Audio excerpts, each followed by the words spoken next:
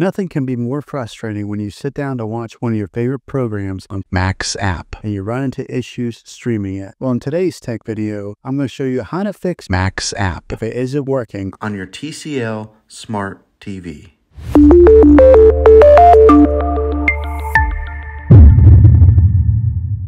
Let's see if we can fix your problems and get your Max app back up and running as quickly as possible. The first one, it's the easiest one to try, and that's to unplug your TV from the wall outlet and wait 60 seconds. Now, don't be impatient here. Wait the whole 60 seconds, then plug it back in. This is very different from turning your TV on and off with your remote control. This is what we call a hard reset of your TV, so make sure you do this method. If that doesn't work, then find your router that is giving you Wi-Fi and unplug the power to that for 60 seconds. Then plug it back in. If it fixes it, great. If not, let's go ahead and move on to the next method. Try deleting Max app on your TV. Go to wherever the apps are located on your system and remove the app altogether. Then reinstall Max app again. After you reinstall it, you might have to log back in with all of your credentials, but hopefully this will work. And if that doesn't work, then I recommend buying an affordable Roku stick, Fire Stick, or Apple TV 4K and plug that into your TV and use that as your main streaming player, and you'll be able to access Max app that way. I'll put links in the description down below of where you can get one. There you have it, folks.